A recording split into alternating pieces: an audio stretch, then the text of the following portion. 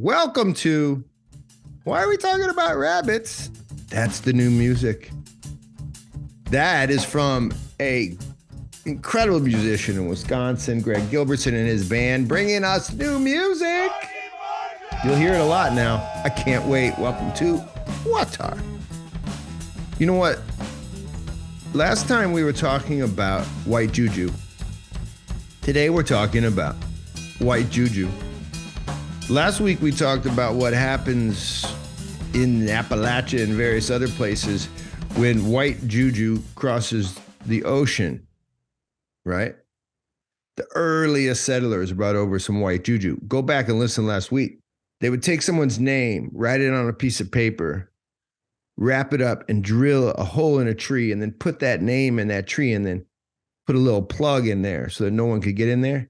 And then they would hit that plug, Father, Son, Holy Ghost. And then that would put a spell on whoever name was wedged into that oak tree. Yeah, I'm giving you experiences that are very similar to the ones I told you about last week, right? Which one? Like when we trim our beard, if we're working in Sierra Leone, little kids will come get it and they'll give it back to you if they're nice, or they'll take it to the juju doctor. And they'll put say prayers over it. Put a spell on you, good or bad, I don't know. This is the conversation we had last week. Now I want to try to pick it up where we left off. So, what is white juju? It's the culture of not science. It's experiencing those stories is like trying to take a little pill that takes us to a time capsule that takes us to, I don't know, pre-Enlightenment history. So how did we get where we are? Well, last week I said it starts with Barlaam and Gregory Palamas. We're not going to go deep on this. I highly recommend you go click the links. But fundamentally, St. Gregory, right? He is a Orthodox monk, theologian who's arguing that you can commune with God. Not with some created grace, but actually with God in his energies. Barlaam, who's an Athonite monk in the Orthodox tradition, is uncomfortable with this kind of language. He's arguing that that leads you down a type of Pelagian model where you can save yourself somehow, where you can become like God in a way that's unacceptable. You can become powerful enough to unite yourself to God and become like a God. It's uncomfortable for him. And you can hear all the arguments right in this argument that lead to a division, right? You get the Catholic, well, what happens is Barlaam and Palamas have this big argument, this very public argument, and Barlaam basically becomes a Western Christian. He goes and puts himself under the Pope. And the important point being made here in this very important argument that I highly recommend you go and read about is that while God is unknowable in his essence, he can be known, experienced in his energies. And such an experience changes neither who or what God is, nor who or what you are, the one experiencing God is. Palamas argues like a plant does not become the sun simply because it soaks up its light and warmth, nor does a person soak up the warmth and light, nor does a person who soaks up the warmth and light of God, nor do they ever spiritually become God. They become like God, filled with his energies. Barlaam had some problems with this. And so basically from about the 1100s AD until the 18th century, the Christian world in the West and in the East, well, they were in a weird back and forth between things highly ordered and systematic, rational and mathematical, and this wildly spiritually, I don't know, creative, chaotic world that we heard from last week with white juju and people burning people from far away with blood milk. And my favorite from last week was when the Appalachian lady saw one of the witches milk an axe handle. That's hot. Yeah, that kind of world. There was a division that happened. And, well, I want to get into it a little bit. One of the things that you start to see in the West that tells you that they're heading toward the rational point of view is the Inquisition. Now, that's a big story to tell. We're not going to tell it all right here, but the key to the Inquisition is in history, you need to realize it's not so much a persecution, although that happened, as it's the adaptation and adoption of a process. Okay. The process was one ground in a rational trial-like procession of questions held by rational inquirers whose goal was to suss out the truth. Yeah.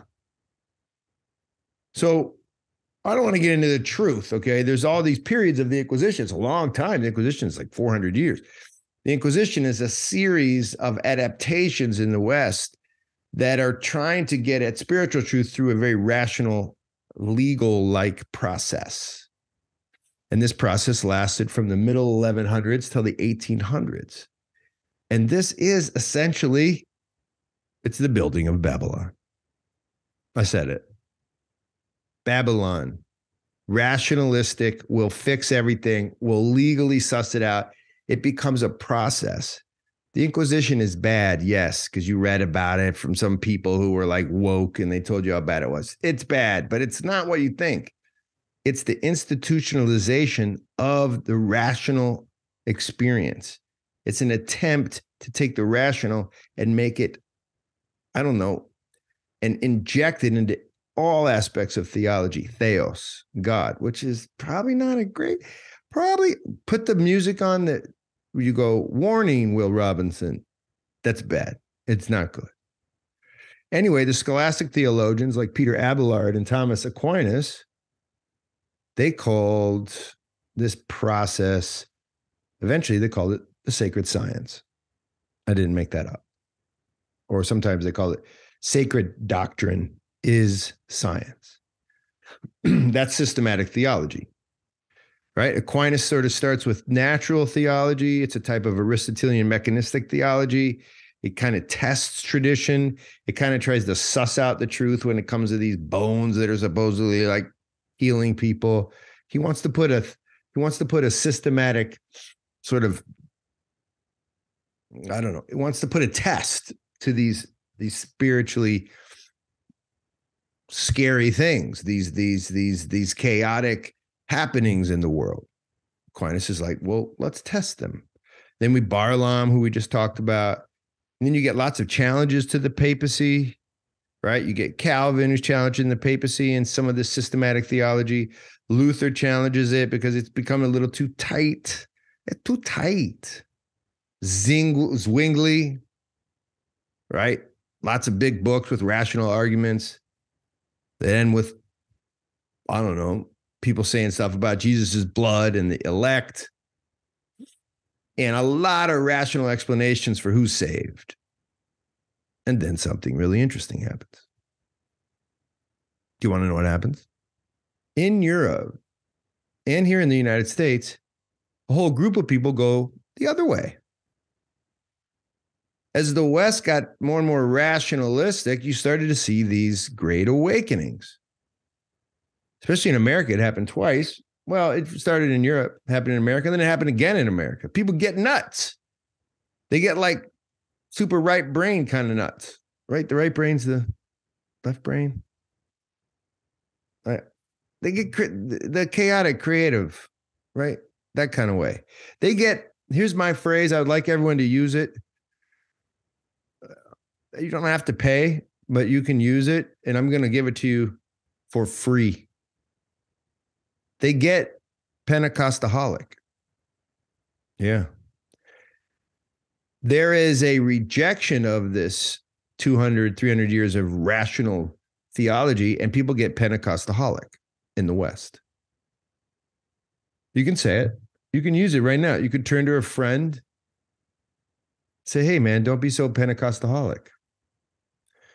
See, you see a serious rise in mystical utopian visions. People like the Rappites, named after George Rapp. By the way, you don't want a group of people coming together and practicing religious stuff, ecstasies called the Rapites. So I'm going with George Rapp and the Rappites. I'm not making this up. Okay. The Rappites encouraged celibacy and adhered to the socialist principles of holding all good things in common. This was a mystical movement, early 1800s.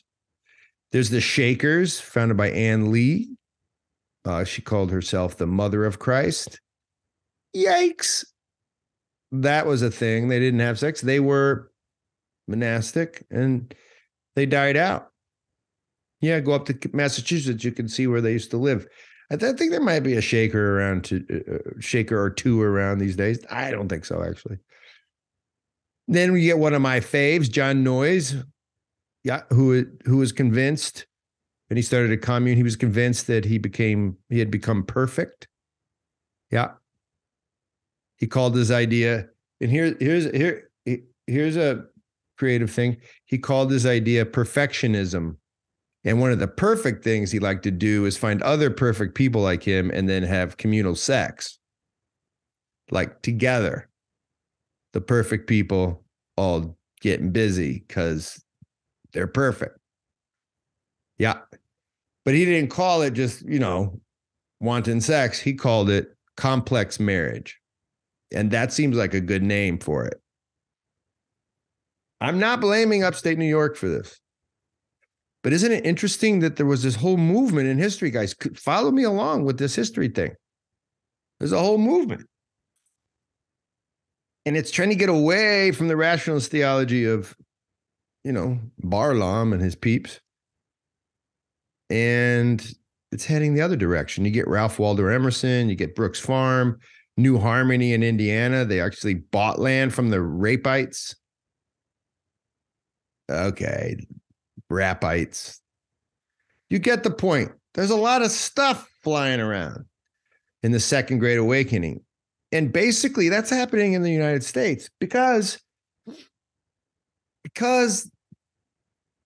the math can't hold.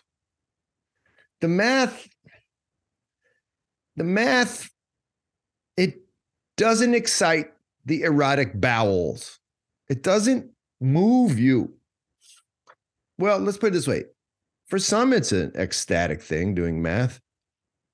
But for many, it only scratches the surface of ecstasy. I'm one of those. So you see what's going on, okay? There's a kind of reaction to the systematic. A kind of competition is going on, left and right, order and chaos, math and art.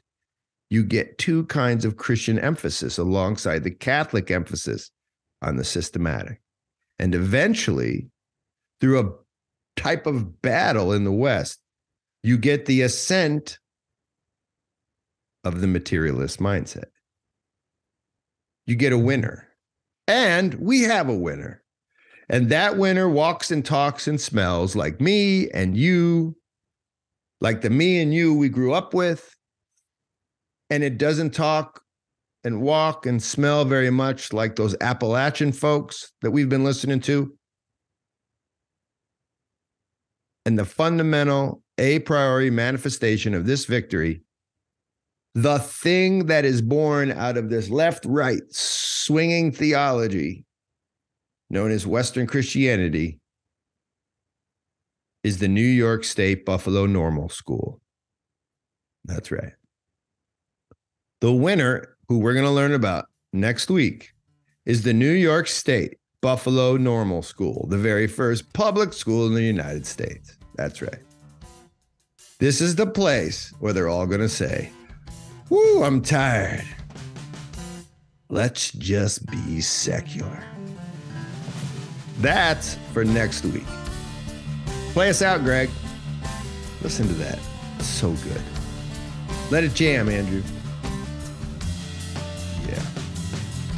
WAWTAR, see you next week. www.first-things.org. Find out what we do and then come do it with us. We could use you in the field. God bless. Peace out.